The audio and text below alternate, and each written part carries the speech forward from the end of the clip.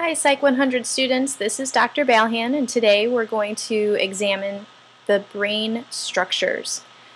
My students often tell me that this is a difficult chapter because there are so many new terms, and they are right. There are a lot of new terms that you may have to learn.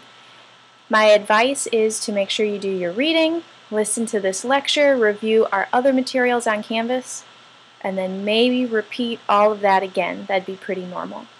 So let's jump right in. We're first going to look at the hindbrain. This is the part of the brain that is not thinking, so you're not in control of the functions served by the hindbrain. And it is all about survival. The hindbrain allows you to breathe, keeps your heart beating, lets you sense the world and move around in it. The first structure we'll look at is the cerebellum.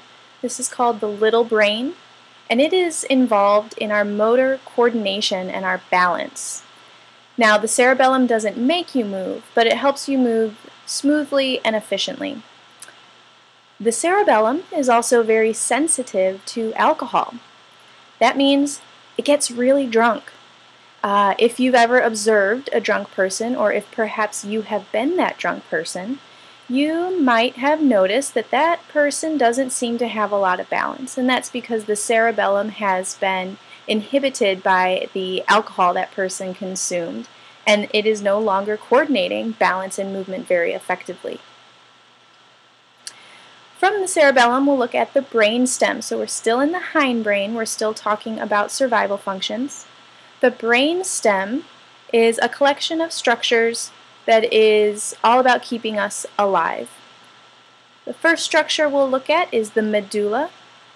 This regulates our breathing and our heart rate. If your medulla is not working, if it is not sending electrical signals, then you are considered brain dead.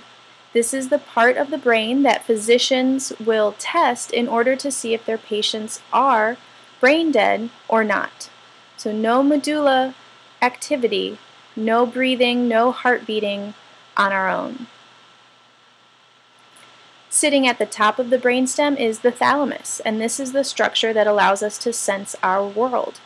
The thalamus receives sensory information and then sends it to other areas of the brain that allow us to process that sensory information. And finally, we have the reticular formation.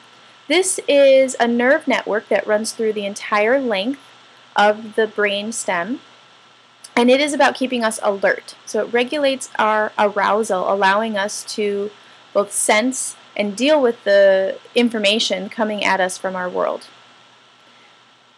So in looking at the hindbrain, it's really important to remember that this is all about survival. Can you move around in the world? Can you sense the world? And then biologically, can your body survive in the world with heart rate, breathing, and some alertness?